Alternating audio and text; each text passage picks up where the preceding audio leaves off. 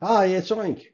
I'm going to show you today how to uh, verify your download so that you know that it's the right download and it's not some scammy other wallet that have been promoted the last couple of days. Okay, I'm going to do this on my Mac virtual machine. As you can see, I already downloaded Verus Desktop for the Mac OS latest version.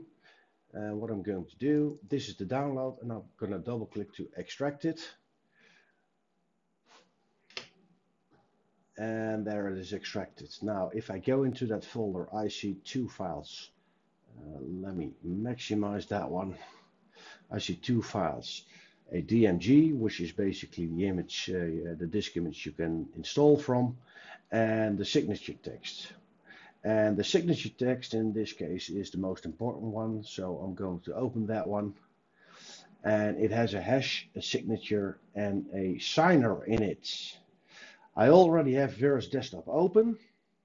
As you can see, it is not synchronized. But that's no problem. You can do this even on a not completely synchronized wallet.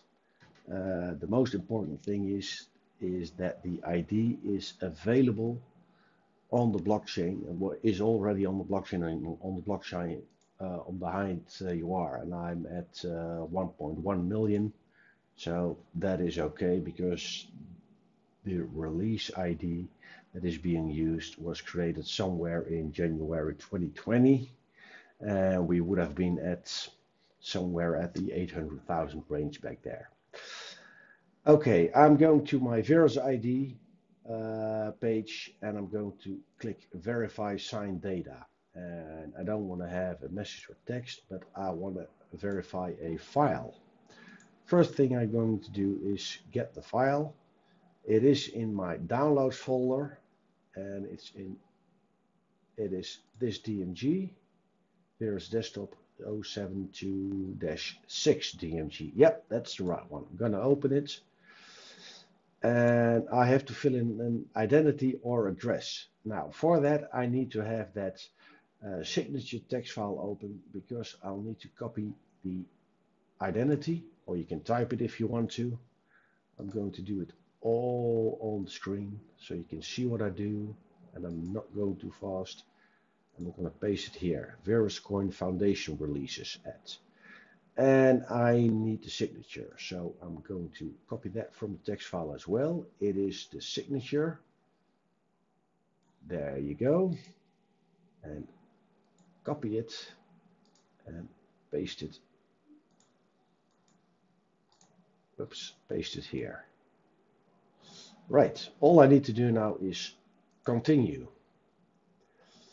And it will take a while, in this case a little while, and it gives me a green tick box where it says signature verified. Now let me go back. Let me show you what happens if I put in wrong data. Let me put my own ID in there and copy the signature out. So if someone would have put in his own ID in there and left the rest the same, you would see something like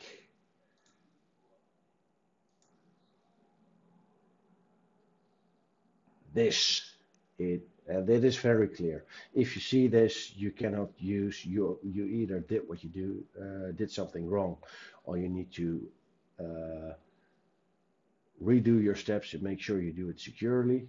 You are meticulously, or you have a fake wallet, and in that case, I urge you to come into Discord and report that.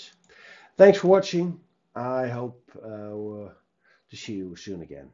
Bye bye.